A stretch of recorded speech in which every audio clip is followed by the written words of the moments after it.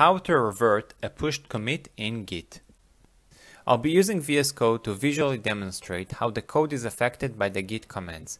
We begin with 5 commits pushed to our remote branch in GitHub. First, let's git commit and git push.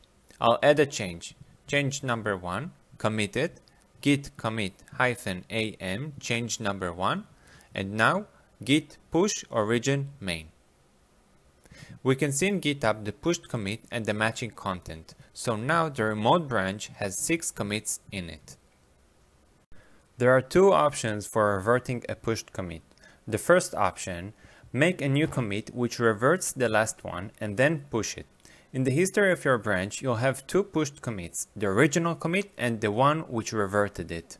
This is the right choice for public or shared branches as it creates a new history which can be shared with colleagues versus completely deleting a commit which other colleagues may be dependent on. For this option, we'll use git revert head. In the tab that just opened, we can edit the reverting commit's title and description. Let's close it, and now the revert is done. Now let's push the new reverting commit we just made, git push origin main. We can see in GitHub that our commit was reverted, and now there are 7 commits in our remote branch.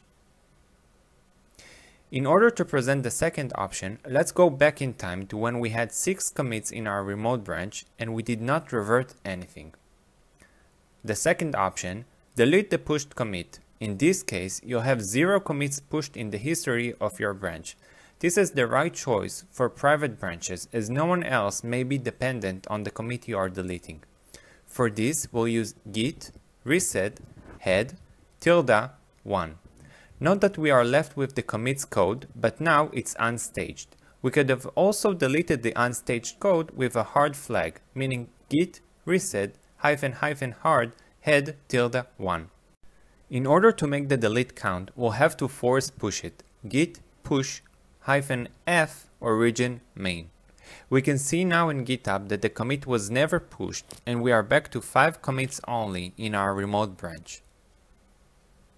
And that's it.